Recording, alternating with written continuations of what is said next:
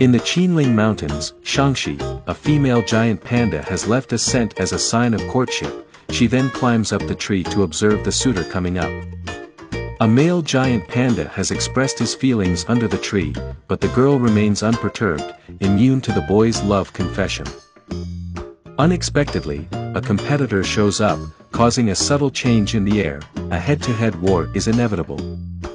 After a fierce fight, the boy returns in triumph. The girl has finally let her guard down. If everything goes well, in the upcoming autumn, baby giant pandas will be born in the deep mountains.